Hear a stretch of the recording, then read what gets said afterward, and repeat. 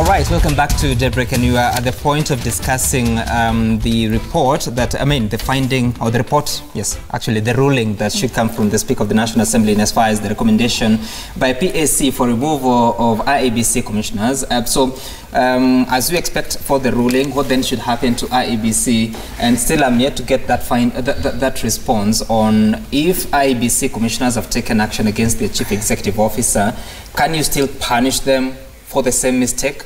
And how do you prove culpability? Okay, first of all, I wanted to say this of the ruling that the Speaker, I was initially persuaded by the arguments of the Chair of PAC, supported very strongly by Otiende Amolo. Otiende Amolo and the Chair of PAC based their argument on the fact that in general, the Parliament is constituted to be able to resolve issues of the public, meaning then that you cannot limit what they can do in terms of recommendations, including saying they want to do a removal. There were arguments that were brought in terms of what is the purview or the extent of PAC. What can PAC do and not do, other than looking at the reports of the Auditor General? Can they go a step further and say that we are recommending removal?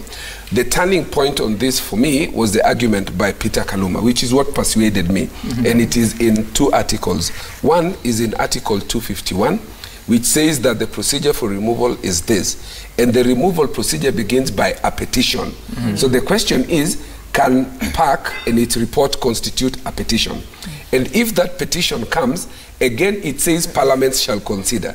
So go back to Article 247, read together with the Fair Administrative Actions Act, the rule against bias.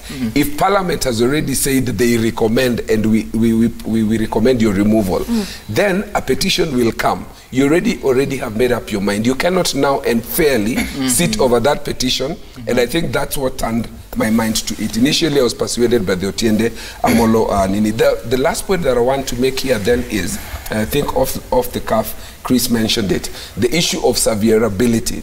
If the Speaker finds that that report, to the extent of the recommendation for removal, do we throw out the entire report? I think no.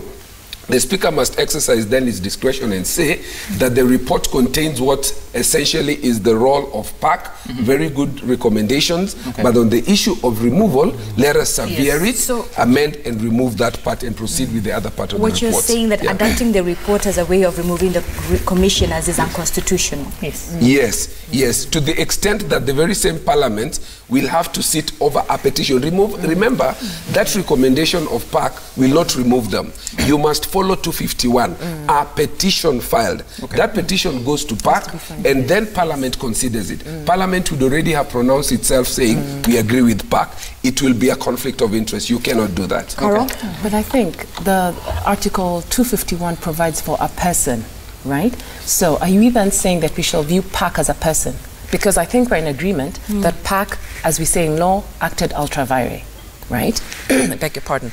Acted ultra vires, which means it went beyond its mandate, right? You cannot, you're given certain powers have been delegated to you. You have to constrain yourself to act within the ambit of those powers. So now when they go a step ahead and recommend the removal from office, to that extent, that report is invalid, because removal from office is very categorical in the Constitution. Article 251, a person shall bring a petition. After bringing a petition, Parliament shall consider it and then make point of order. Point of order. Yes, no point of order takes precedence. No, my friend Mwangi here, I want her to know that plenary has veto powers over the parliamentary report.